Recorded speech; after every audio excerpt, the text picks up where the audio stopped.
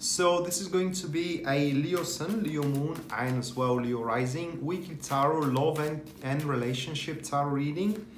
December 23rd to December 29th, 2019. And in case any of you wants to get in touch with me for a private reading, or you want to check your career tarot reading for that very same week, both links of my website and the link to the other video for Leo for this week can be found in the description down below. So with that being said, going straight away to the spread now, the first card, which represents the topic of your relationship week, or of the week in regards to relationship, is going to be the Two of Wands, followed by the second card here, which stands for the energies which are supporting the topic itself. That is going to be the Seven of Wands, followed by the third one, which represents the challenges that you need to overcome. And we do have quite sort of a tense situation here. The Knight of Wands is that.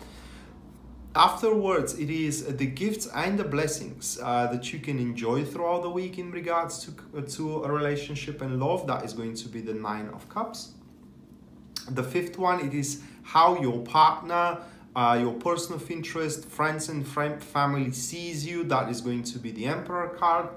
The sixth one stands as what can help your long-term relationship goals throughout this week, and that is going to be the Nine of Wands. Followed by the next one here, which is what can hurt your long-term relationship goals. That is going to be the Ten of Wands. And the last one is going to be Judgment, which is the guidance that Tarot is offering. And the first thing that made my impression here, we do have a fiery reading. The only card that is not a fire element, it is the gifts and the blessings. So itself, that kind of speaks, the gifts and the blessings, you have to kind of hug them like there is no tomorrow, because that is going to be your oasis, like your safe haven, okay, for throughout the week. Because a fiery relationship reading, it's very, very intense. And not in a bad way, okay? It is just there is way too much to handle. Anyway, so the first card, which is the topic here, Two of Wands, and the energies which are surrounding the topic. There is no other way to say it, or no other way to see it. We are definitely talking of a kind of exterior influence. And looking at the third card, most likely a third party, third person, is trying to either hit on you, or is going to try to hit on your person of interest, or is going to try to hit on your partner, wife, husband. It doesn't really matter. So what the topic is itself is with the Two of Wands is to oppress authority. Two of Wands relationship, it is about demands, it is about ultimatums, it is about holding the steeds tightly, and dictating the direction that the chariot is going to go forward at. Now, the energies are very difficult to overcome in that particular stance here with the Seven of Wands. Seven of Wands is generally a very difficult card to overcome. It's because it does require a readiness for action immediately. You do not suspect. As soon as you suspect something, you address it. You do not keep a silent treatment for it. For example, let's say you suspect that your partner cheats on you. Now, instead of going to astrologers, tarot readers, numerologists, to kind of have a second guess for it, you just address it immediately. It may not be true, but if it is true, if you hesitate, you kind of miss the moment and that thing escalates. So these are very, very violent energies that can be used in your advantage here. It is just you have to be extremely agile when it comes to agile and subtle with your actions and with the moments that you scope how to control. It's really about control, how to control and dominate over the relationship or over the interaction with your person of interest throughout that week. Why? it is the question. Well, because with the Two of Wands, it looks like that you and whomever you are into right now, you have achieved something. It may be a small thing, but yet it is something, and there is a potential that thing to grow. It may be a big thing, it may be a small thing, it will be different for every single one of you, but there is a potential for that thing to grow, and it's gonna be a shame to throw it away just because you are indecisive, okay? So yeah, I could say at the end, yeah, good progress is made, but that progress should not stop here, and right now the ball is in your turf.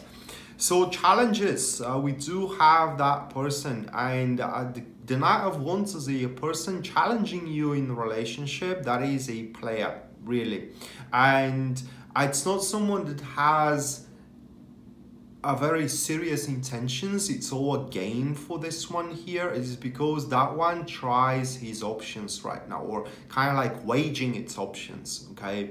And while, let's say, they are trying to hit on you, while they are a sweet talkers, they may not mean what they say. But you need to know that once one, either you, your person of interest, or you know, your husband or wife budges through, they're gonna bite like a pit bull, and they're not gonna leave at the side. It may be just an affair for them. They may not have a serious intentions, but they are not gonna give up the affair lightly as well. And that's why you, Leo, need to address your suspiciousness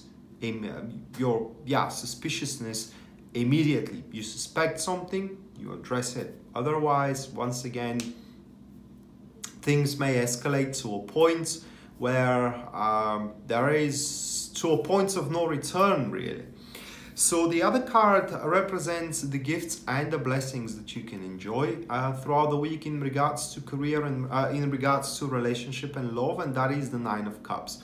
So Nine of Cups, love-wise, it is like a, well, it's sensual joy, and it is a, well, I hate saying it, but as a gift and blessing, if that doesn't mean wish fulfillment, I don't know what it means.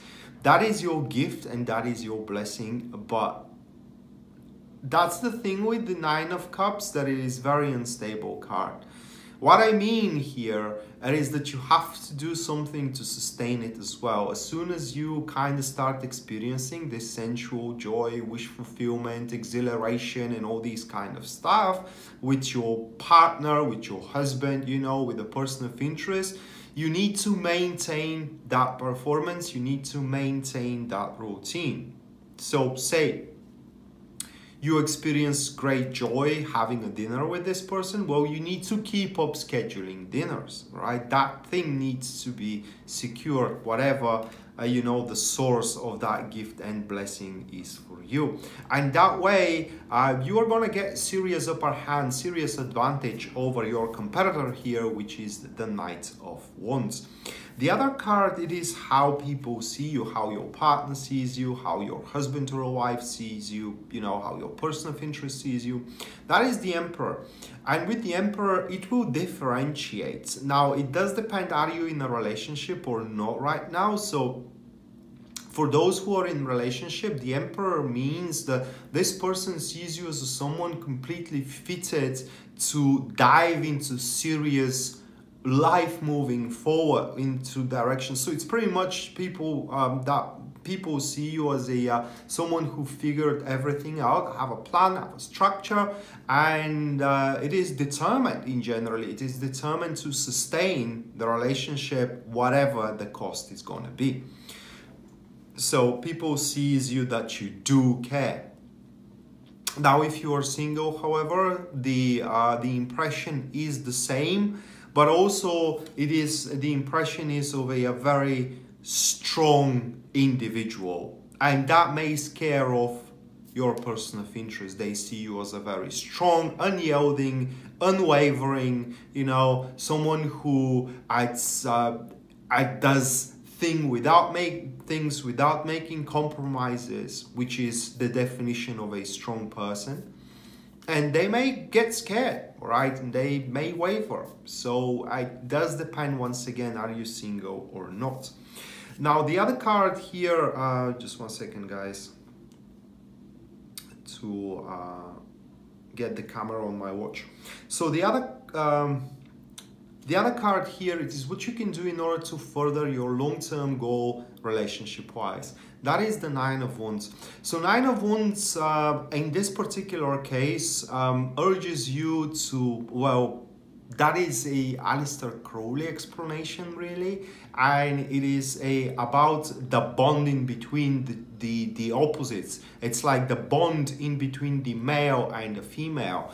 And what the card points is, whenever you have a chance, at least to me, what it would mean here is whenever you have a chance to make sex with your partner or with your interest, you do it. You do not decline, okay? Because that may be exactly the factor that pushes them away. They may think that they are unwanted anymore, that they don't ignite any passion in you anymore, you know, and that may kind of like push them to seek the physiological needs from someone else. Now the other card here, it is what can hurt your long-term goals, and that is the Ten of Wands. So the Ten of Wands here points that while you have to establish control right now over the interaction with your person of interest or over the relationship with your partner, that doesn't mean that you have to be tyrannical, okay? So while you have to address issues, make demands, those demands or ultimatums kind of should never kind of cross a certain line, all right? And that line is pretty much already established. Once again, it's going to be different for every single Leo and situation that Leo is in at that particular point. In other words, do not kill the emotions that are still in this interaction or in this relationship. And the last one, it is the guidance that Tarot is offering, and that is the Judgment. So Judgment is the kicker here, and it does point that a resolution to this whole drama situation is going to be find outs. One way or the other. The Judgment, it is like that you can't find solution to your problems, relationship-wise that is, and suddenly either through an insight or through fateful circumstances, this solution comes around. So I hate to say it, but this is how it looks like to me that is going to happen. You know, you will have some suspicious toward your partner or toward your person of interest. Those whatever you suspect for is going to be proven true. You're gonna end up disappointed, and at the end of the day, it does look like that the person that disappointed you will try to make up for you, and they are going to be able to, okay? So give another chance. That is, to me, what the Judgment here tells us. So yeah, that being said, Leo, this was your weekly love and relationship tarot reading. I hope you for December 23rd to December 29, 2019. I hope you enjoyed it and you liked it, guys, and we're going to see each other next time. Until then, bye.